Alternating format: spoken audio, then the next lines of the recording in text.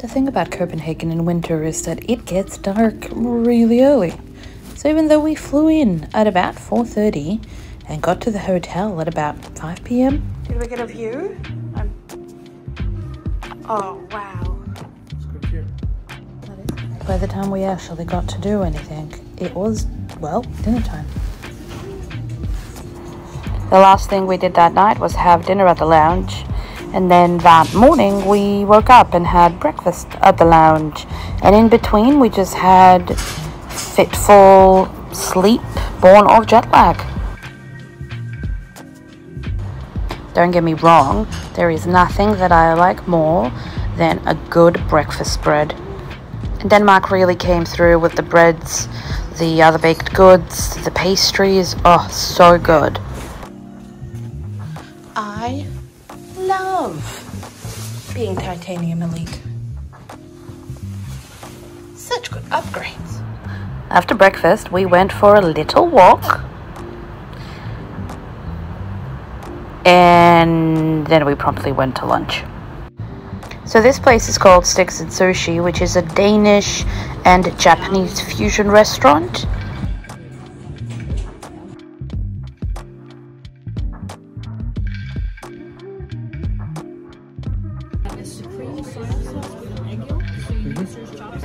This is so good. It tastes like a croissant. After lunch, we did a Variété walking beer tour, and I'll leave a link to the one we did in the description, which was really interesting so that we could learn a little bit about the history and the culture of beer brewing in Copenhagen. The guide was really friendly and really interesting to talk to because he works at the Danish Museum, and so I think he took the opportunity to sneak a little history and socio-political analysis into the walk, which gave it a little bit of extra flavor. The first but just quickly mention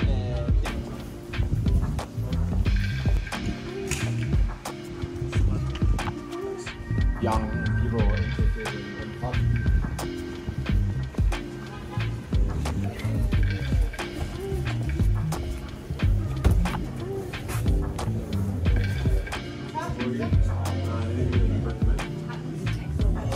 Almonds and raisins. Run all the way down to Østerbro. They are man-made and they will...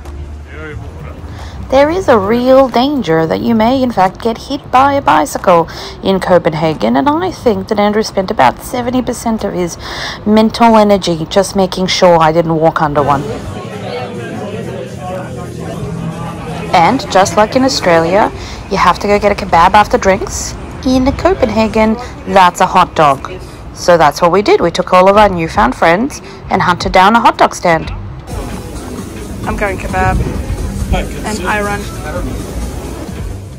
And even though it was the middle of November, Christmas in Copenhagen was in full swing.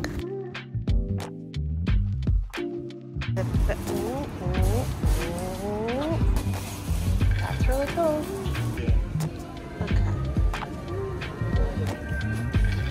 Now, I've never met a little market that I did not love, but this next vendor just blew me away.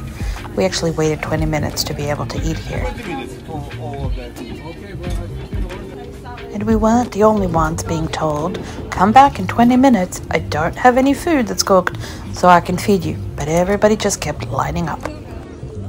I have never in my life had salmon this delicious.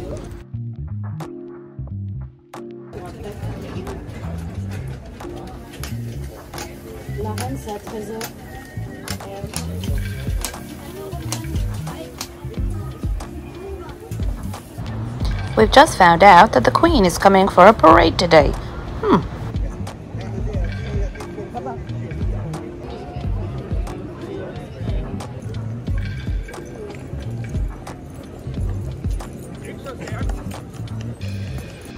And like with anything that involves crowds, Andrew and I promptly went in the other direction.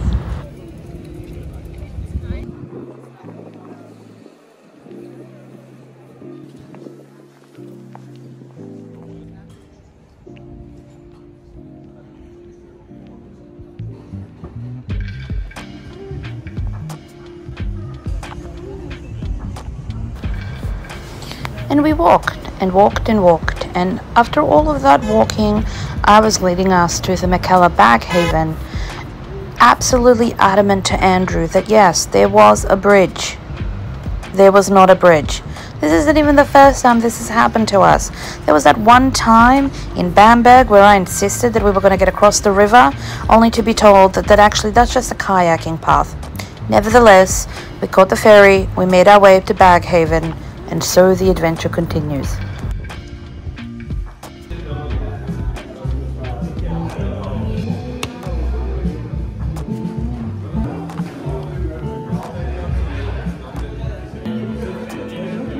I don't know if you're supposed to pour that with the basket or...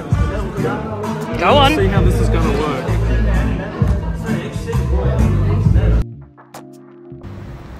And then we found an even more complicated way to walk back to the ferry, get on the ferry, and then lovingly make our way across the harbour.